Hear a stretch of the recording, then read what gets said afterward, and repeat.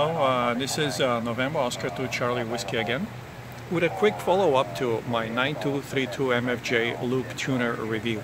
I did two videos where I covered the reception qualities of this loop tuner, and today I have it hooked up to this old fence again, and I'm using the 10-foot refrigeration soft copper tube that I bought from Lowe's. It cost about $10, and it is securely attached to the loop tuner. I drilled a couple of holes in there, so I think we're making good contact, which is important, especially when you try to transmit through these loop antennas.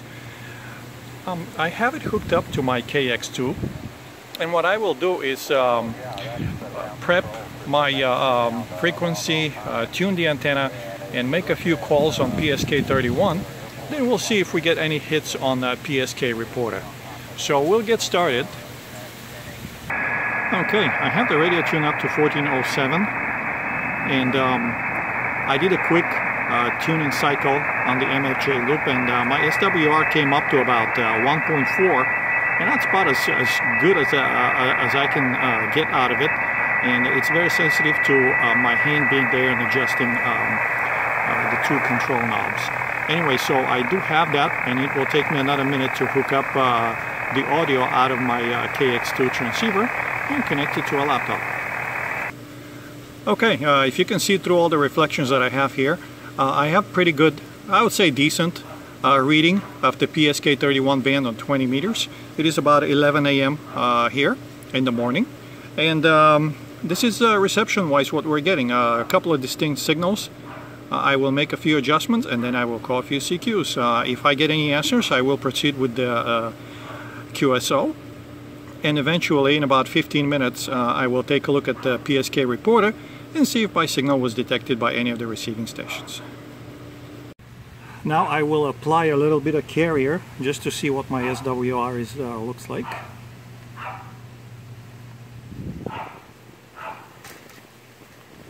And looks pretty good, around 1.5. Let's see if we can proceed with a few CQs and just get a general idea of what we can hear on the band. Where are we reception wise? I was able to receive stations from different parts of the US, and I could also see a couple of stations from Italy and Spain, which is pretty good for this time of the day, right around noon, 11:30. I will give it another try as far as transmission. I pointed the antenna was pointed east-west, which is not a very good direction for me, being located in Florida. So I think north-south will give me a much better exposure, and I just did that, and I will call a few CQs. Okay, this is NO2CW again. Where are we after this entire test? I called a bunch of CQs with different north-south and east-west exposure of the loop antenna, and I only got 2 hits, which is a lot less than I normally get with my 5 watts and the Elecraft KX2. What is my lesson learned from this exercise? Well, if I were to head out to the park right now and I had a choice between this loop antenna and my telescopic extending vertical, I would go with the vertical because it is a very predictable antenna. I extend it, it takes me 2 minutes to deploy it, and I know what I will get out of it. With this antenna, I spend some time tinkering, adjusting, and that's not my preference. I'd rather be using the radio than keep adjusting and readjusting the antenna and trying to find a good orientation. Keep in mind that this is the MFJ 9232. It is a pocket-sized portable loop tuner. It is not the same as the commercial, a lot more expensive loop antennas that you can buy. The ones that come in a bag, that are made for field use. So they really would not be a fair comparison, this little pocket tuner and those fancier pieces of equipment that use better capacitors, better elements that are tested, and they're not homemade as mine is. But this is my quick test. I wanted to explore this 9232 pocket tuner as an option to take it somewhere in field conditions and use it. It is usable. I would bring it and I will take it, but like I said, if I had a choice, I will take that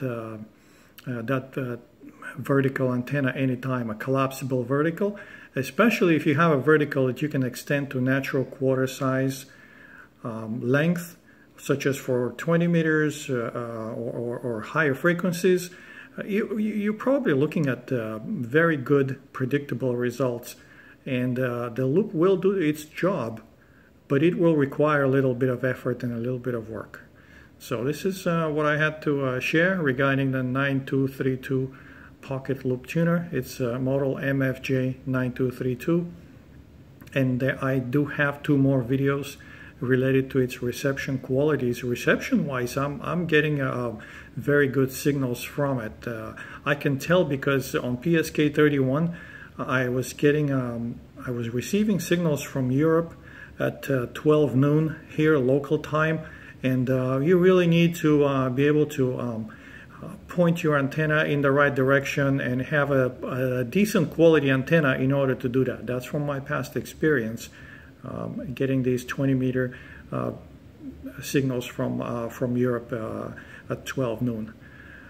Transmission-wise, this is where you can get trickier, and that's true for a lot of other antennas as well. Most of the reviews that you will see for different antennas, they're mostly centered around the reception qualities of the antenna, thinking that if you can receive well with the antenna, even if transmission-wise it's not perfect, if you pump 500-600 watts into it, it will do a good job.